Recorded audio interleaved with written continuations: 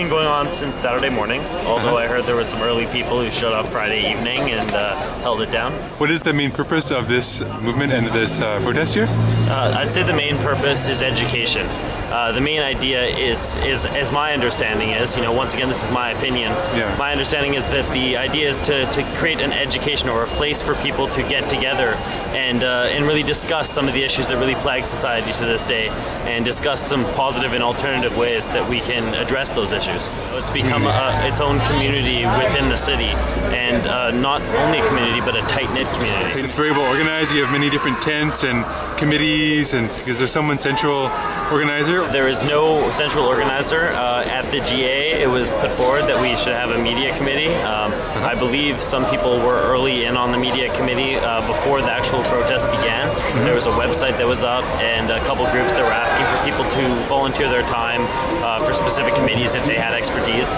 Some of the original members, I believe, were from that pre-existing committee, but now it's more developing. As people come in, they have ideas, they have skill sets, they have specialties, and they bring their resources here and offer them up for us to use. I'd like to say, let's stop using the word protest and let's call it a movement. A movement, yeah. Because it's less of a protest in the traditional sense. A protest is something that's become almost termed as useless in today's society, at least Canadian society. Right. And the difference between protest and a movement is the fact that it's ongoing, and if anything, it's evolving. It's not just a one-day, hey, come out for this day and support this specific cause. It's, hey, do you feel there are some problems in this society? Come forward and make your voice heard, and let's discuss it. Are there any demographic trends, like younger people or older people or different ethnic groups? Or from the very beginning, I would say it's been a wide variety of people. I saw young, old, from all different ethnic backgrounds, from all over, and with varying degrees of the ability to understand English even.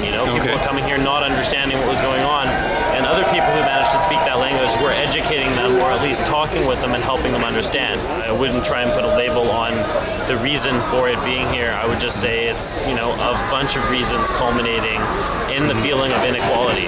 The enemy, or if they call it that, is the corporation. Is that still the case, or you wouldn't even say that? No, I personally, I'm a business owner. I run my own business, and I'm not an advocate of, getting rid of businesses in general. I think businesses are fantastic. They're places for, jobs to grow. Corporations, I also feel have, in the past and to this day, have had some bad light and deserve that bad light for some of the practices that they have used. Yes. And I think one of the main reasons for those practices is because of their main driving force, which is to make money, and that above everything else.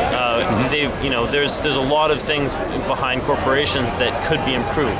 I'd love for corporations, since they're such big entities, to be able to enact, some sort of social equity involved program. Whereas the money isn't no longer the primary goal, but the community around that corporation and the people and the workers of that corporation are the main goal for helping that community, helping those workers, and helping the general well-being of the entire planet.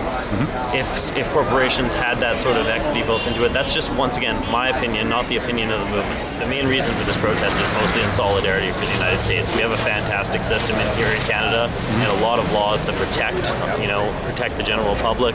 But at the same time, I don't think our system is perfect. In fact, far from it. I think there's a lot of things that could be improved. And that's why I'm out here, in solidarity with the United States, but also because I believe that I want to discuss and hear some ideas on alternatives that we can provide and use to help our system recover from this current, economic crisis and the current system that we've managed to get ourselves into. All right, thanks very much for your time. Thanks a lot. Okay, have a great day. Bye. Bye.